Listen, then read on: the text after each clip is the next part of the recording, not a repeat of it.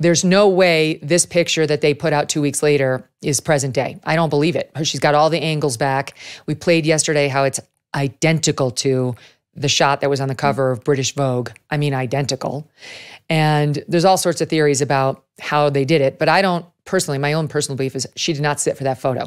And the real question is, how unwell is she that she can't sit for a photo with her 3 children that she would control, that she could Photoshop, that she could cover up herself with?